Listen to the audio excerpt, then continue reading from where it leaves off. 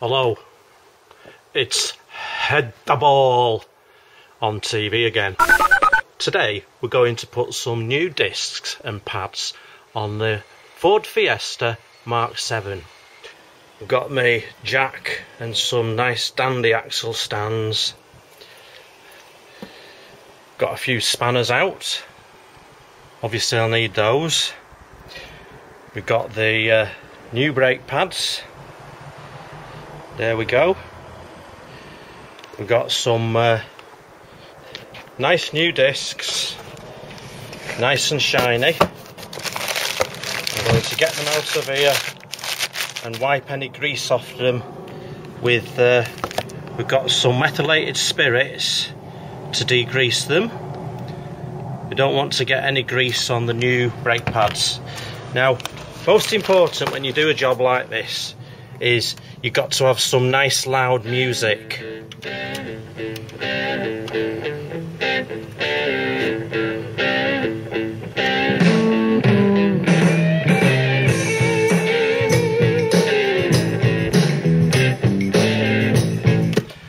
Unfortunately, YouTube don't like the music. We get in trouble with the copyright, so have to save that. I'll put that on while I'm doing the job. And finally, to finish off, we've got to finish it off with the beer. You can't do the job without the beer. I'll tell you more about that later. That's a special treat if we get the job done nicely. Have you seen this? Homer Simpson bottle opener. Try it out later.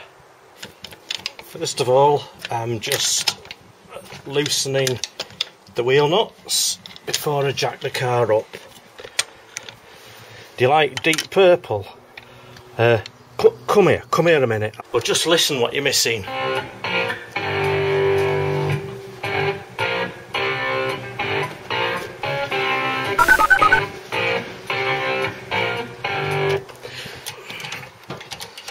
I've got the handbrake on so the car doesn't move. I'm going to jack it up. I'm going to put these axle stands under as well, so it's not collapsing on me.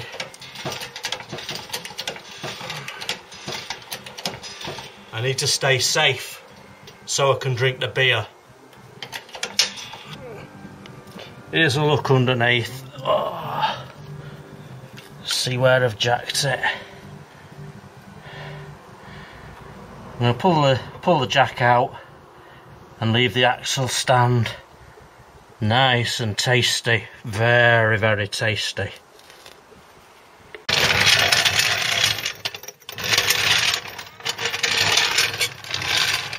Right, got the wheels off. Gonna have a look around. Bit of corrosion. So this wire coming down there, that wire is going to be for a ABS sensor somewhere around the back, so be careful not to upset that. And then we've got the brake hose coming down to feed the caliper, and there's a retaining bolt holding the hose there. We've got to undo that in a minute, clean it up. I'm going to take the caliper off. Got some tools ready. So I made a guess to begin with. We've got spanners 19mm, 12, 11, 10. Got a nice dandy wire brush to clean things up. And then we've got some 3-in-1 penetrating spray. And we've got the old WD-40 to free things up. And I'm going to have to loosen this this bleed nipple at some point when we take the caliper off. So I'm just going to check I can loosen that.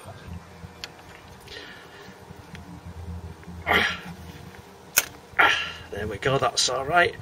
That is 11mm, that one.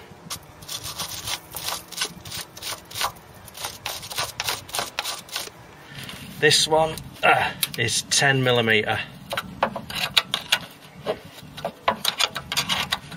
I wish I could turn the music up. We've got Thin Lizzy on at the moment, playing the rocker. Fantastic. I've got a bit of old coat hanger, and I'm going to tie this up round the coil spring up there, ready to attach the caliper so it's not dangling on the brake hose when I take it off.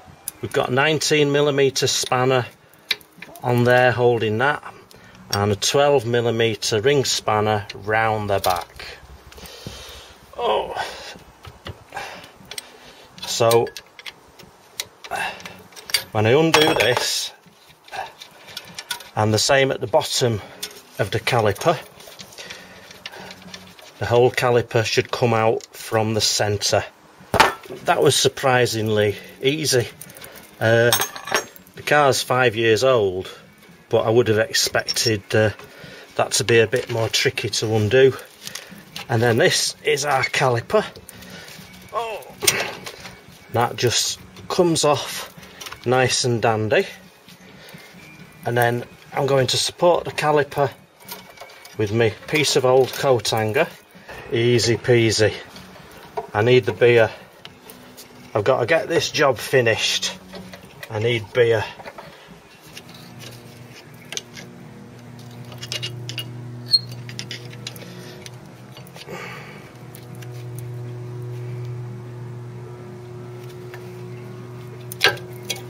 There's one pad out.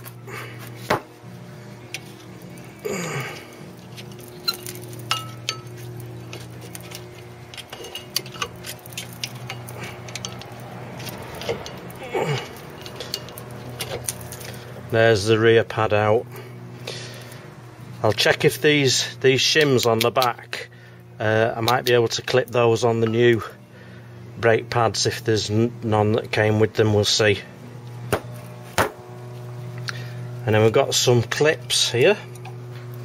I think we gently ease these clips off.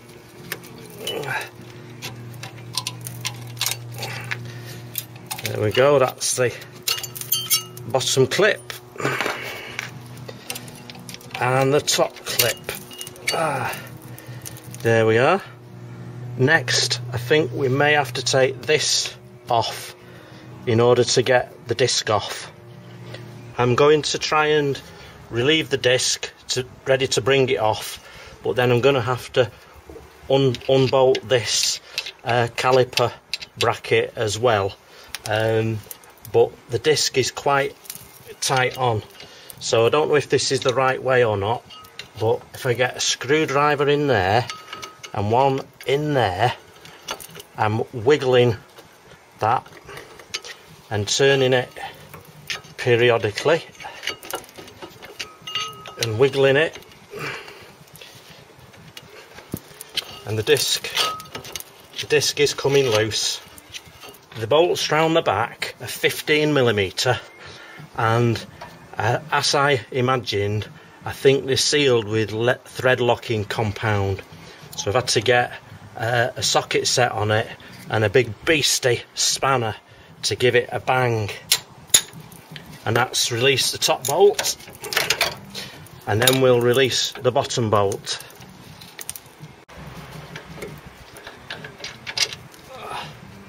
And that's the bolt that's holding it in from behind. Quite a big beastie.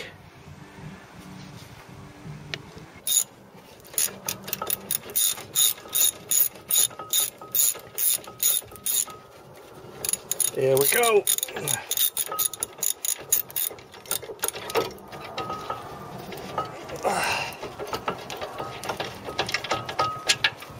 There's a second bolt out, and then this bracket comes off completely, so that'll be a little bit easier to clean up with the wire brush.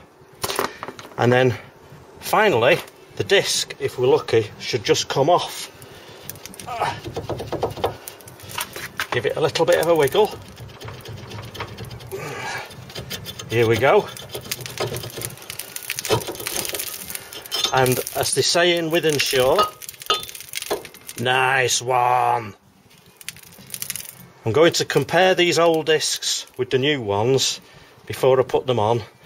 I can see inside is extremely corroded near the centre, so maybe this is what the garage commented on at the last MOT. We need the new discs to seat on that base really flat, otherwise when it's all bolted up they'll be spinning round and causing some kind of vibrations. So we're getting all the bits of grit or dirt, everything off here before the new one goes on. I'm holding a rag in the centre to stop any dirt going inside the bearing.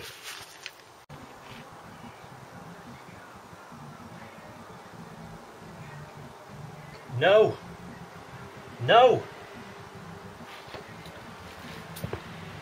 Look, it's just water.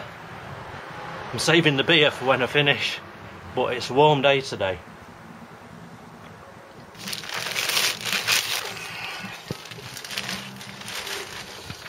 So, comparing the new one to the old one, make sure they're the right size. Yeah, everything looks good.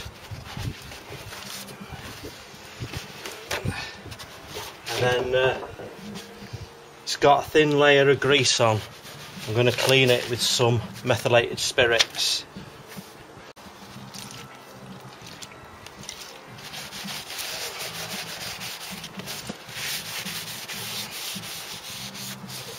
Don't want any grease on here at all. If it gets on the new brake pads, it'll contaminate them and reduce the braking effect.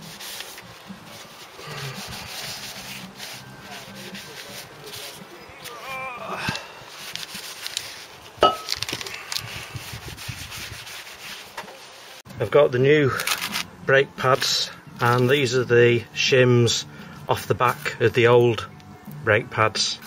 So the outer one is just here, I've cleaned it up. That can clip on my new brake pad, and then the inner one has two shims, so that one clips on first, the second one over the top. You know this is the inner one because you can see the circular imprint of the cylinder that presses against it. Then here's the clips that came off the what do you call this? It's like a caliper carrier. I've cleaned up these parts with a brush, a steel brush. So these clips go back. That clips in the bottom, and then the other clip clips in the other end, just like that. And I'm going to put some copper grease, a little bit of copper grease or copper slip in the grooves where the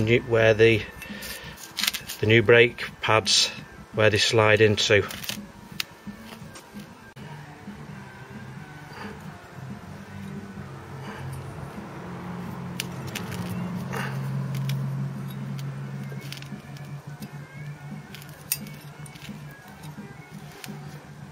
Just on the back of the pads.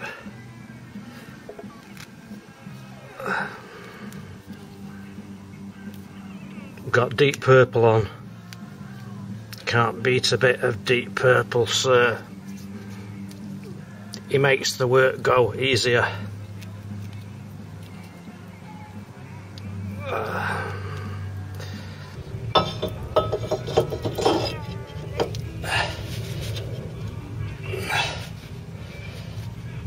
Right, Then next, put the carrier on.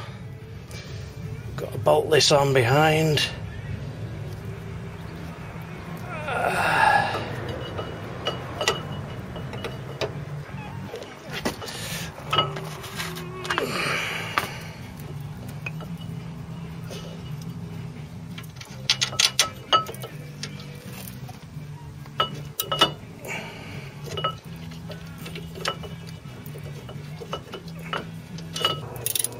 Tighten these up from behind.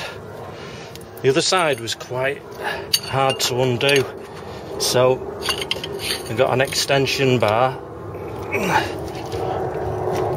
I presume that it's supposed to be quite a tight torque. Next, just pop the shoes in. That's the outer one.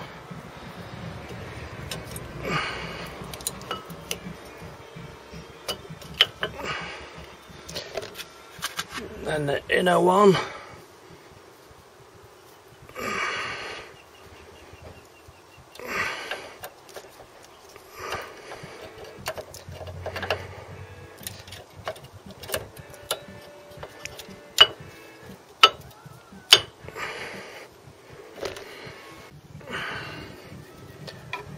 Okay, baby. So we take the coat hanger off. That's been holding it out of the way.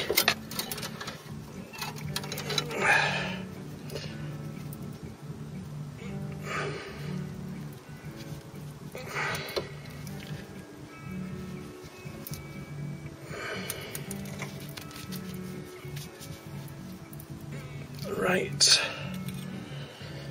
So to get that on, we're going to have to push the piston in. Before we push the piston in,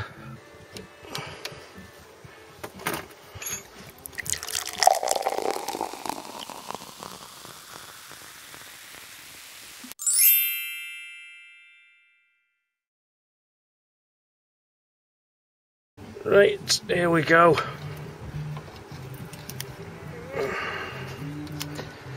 So that's a nice fit.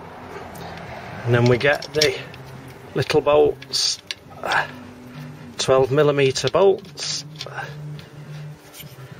We attach them from behind.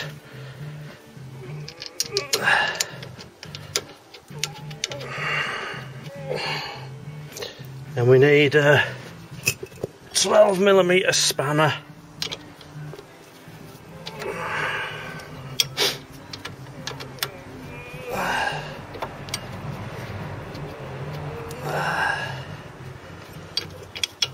We're just going to give this a last wipe with some more methylated spirits, just in case any accidental greasy fingers got on that disc.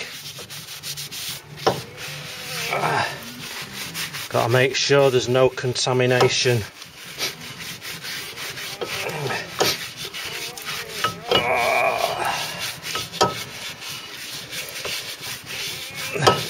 And then I think it'll be wheel on and a nice little road test. But I need the beer. I really need the beer. Naughty, naughty. I nearly forgot the little clamp that holds that hose in place. Everything's important. This is the 10mm bolt.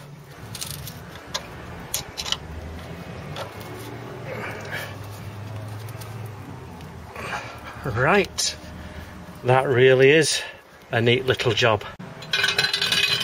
Right, jacking it down.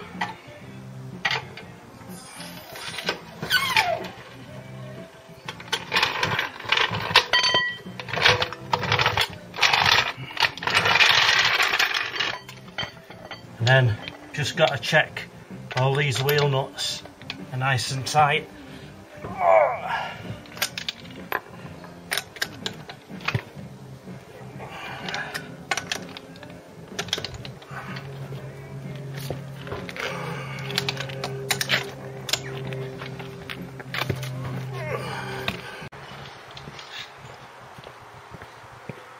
Right, I've tightened all the wheel nuts. Only thing left to do now is check the fluid.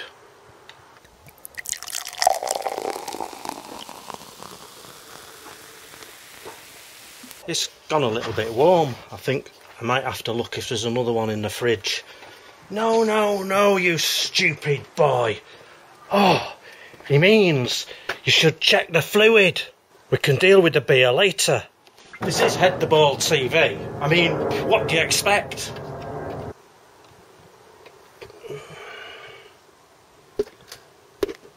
It's actually a little bit over the max.